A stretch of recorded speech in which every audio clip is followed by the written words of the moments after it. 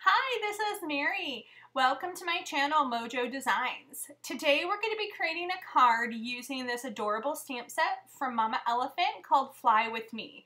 I absolutely love those elephants. Seriously, how cute are they? What can make you happier? I'm not sure. Maybe a donut? I'm just kidding. Those elephants are adorable. So here I'm applying clean clear water to my background. I'm using watercolor paper from B Paper Company. It's 140 pound, cold press, 100% cotton rag. So what I was showing you there when I lifted up the watercolor paper was that there is a slight sheen on my paper. I don't have it dripping wet or super damp because I want to do a wet on wet technique. Here I am laying a very light layer of Amazonite Genuine from Daniel Smith. By doing wet on wet, it assures me that my colors are going to dry back even more. That's just the nature of watercolor. Usually when watercolor dries, it dries back, meaning that the colors aren't as saturated.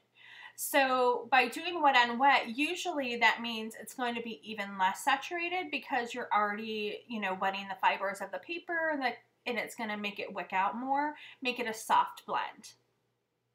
Here I'm taking a damp brush and just softening some of those edges. So what I did was lay down a really quick wash of light color, and then I went through and added some darker saturated color over the clouds. Here I'm making a rookie mistake. I know better. I really do. So I'm all excited. I just want to get this painted. I'm making the video. I'm like, I can do this. I've done it many times. It doesn't matter if my cardstock is wet. My watercolor paper is wet. I am just going to color. I'm going to be super careful. Well, as you see, I wasn't as careful as I planned on being or thought I could be. So what I'm doing here is I'm just taking clean, clear water and I'm wiping up as much, just patting. You never want to scrub. I'm just patting the color off. Now I waited for it to dry, so now I'm taping it down because there's slight warping. So now I'm going to go back in with a really saturated version of Quin Lilac from Daniel Smith. I absolutely love this color.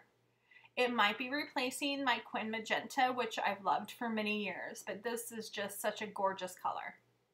The color of watercolors I'm using today are by various companies. They're all artist grade. You don't have to use artist grade. You can use like your Jane Davenport, your Prima, your Cotman colors. It doesn't really matter, but this is what I have, so this is what I'm using. So I'm using Indian Yellow from M. Graham. The blue balloon there is Cobalt Teal from Core.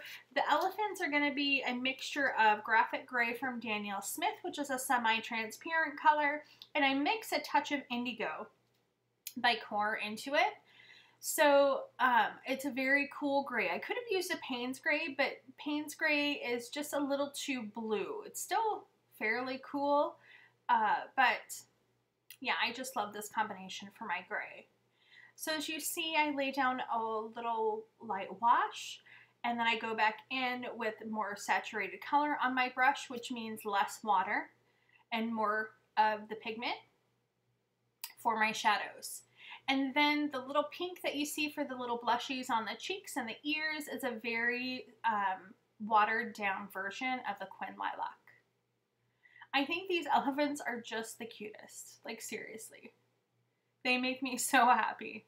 I'm making this card for my granddaughter. So she lives in another state, and in August she'll be 2. And of course, I think she's just the smartest little thing ever. So I bought this stamp set because at the time, because she always changes her phrases, what she's into. So a few months ago, she was really into saying, "Oh, happy day." Like, she'd just go around the house, they'd send me videos, she'd be like, "Happy day, happy day." So that's why I bought this stamp set. And then at the end, I decided not to use the sentiment, "Oh, happy day." So here I am using Wink of Stella, and I'm not being shy. Not being shy whatsoever. I want the sparkle. I want the glitter. So I thought for sure I was just going to do the balloons. I'm like, yes, I'm just going to do the balloons. And then I'm like, no, I'm going to do the clouds too. I just can't help myself.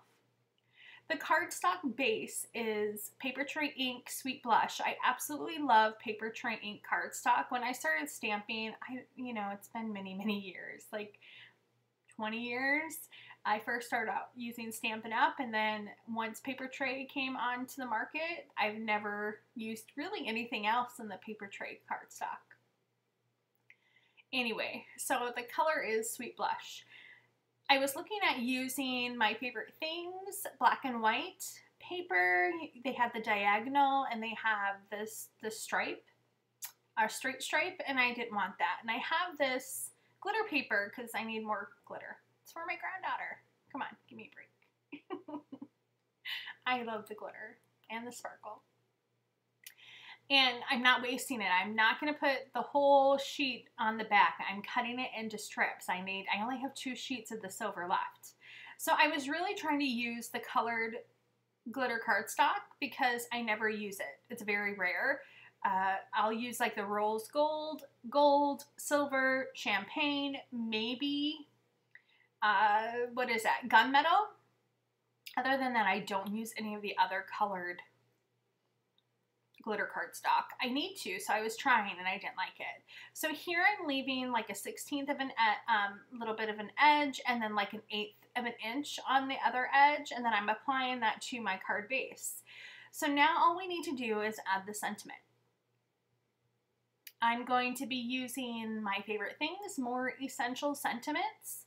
I absolutely love this line from My Favorite Things. This is the only one that I have, so I do want to get more. There, I was trying to figure out if I wanted to use white cardstock or the watercolor paper. I ended up using the watercolor paper just because, obviously, it's the same color. The B Company watercolor paper is not as creamy in color as Arches, but it's not white either. So I picked the sentiment, I Miss Your Hugs. I'm going to stamp that with archival ink. Stamp that down, and then I'm going to place it onto the card. I think I trim it so it's a little smaller. Just using my Fiskars paper trimmer.